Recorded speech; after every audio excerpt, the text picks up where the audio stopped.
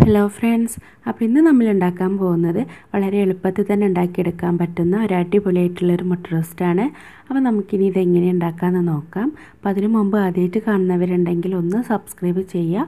അപ്പോൾ തൊട്ടടുത്തുള്ള ബെൽ ബട്ടണും കൂടി ഒന്ന് ക്ലിക്ക് ചെയ്യുമ്പോൾ ഞാൻ പുതിയതായിട്ട് വരുന്ന വീഡിയോസ് നിങ്ങൾക്ക് പെട്ടെന്ന് കാണാൻ പറ്റും. അപ്പോൾ നമുക്കിനി ഇതെങ്ങനെ ഉണ്ടാക്കാമെന്ന് നോക്കാം. അപ്പോൾ അതിന് വേണ്ടിയിട്ട് ഞാൻ വലിയ 2 സവാള കട്ട് ചെയ്ത് വെച്ചിട്ടുണ്ട്. ചെറുതാണെങ്കിൽ ഒരു 4 സവാള എടുക്കാം.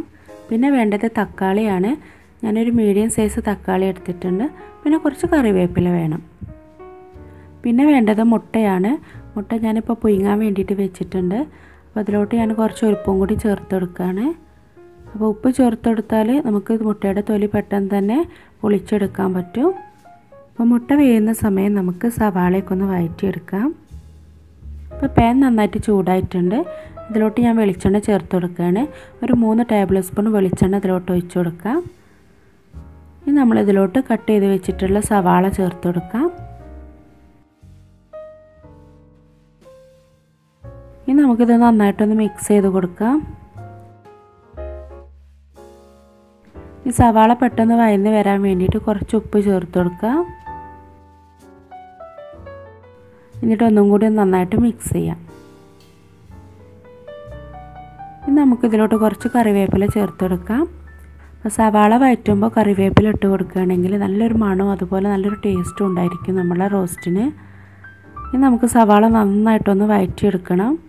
സവാള നന്നായിട്ട് വഴന്ന് വരണം കേട്ടോ. അപ്പോഴാണ് നമ്മളെ റോസ്റ്റിന് നല്ലൊരു ടേസ്റ്റ് ഉണ്ടാവുക. അപ്പോൾ സവാള നന്നായിട്ട് വഴന്ന് വന്നിട്ടുണ്ട്. ഇനി നമ്മളിതിലോട്ട് തക്കാളി ചേർത്ത് കൊടുക്കുകയാണ്.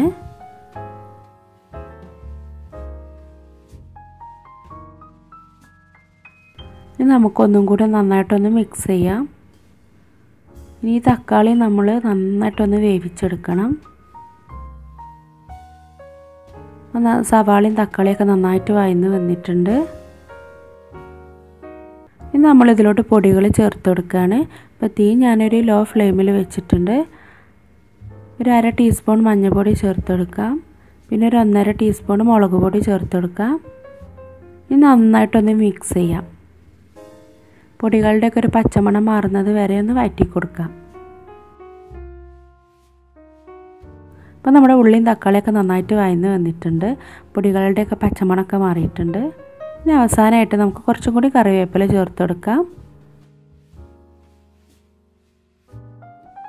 പിന്നെ നമ്മൾ പുഴുങ്ങി വെച്ചിട്ടുള്ള മുട്ടയും കൂടി ഇതിലോട്ട് ഇട്ട് കൊടുക്കാം. എന്നിട്ട് ഒന്നും കൂടി നന്നായിട്ടൊന്ന് മിക്സ് ചെയ്യാം.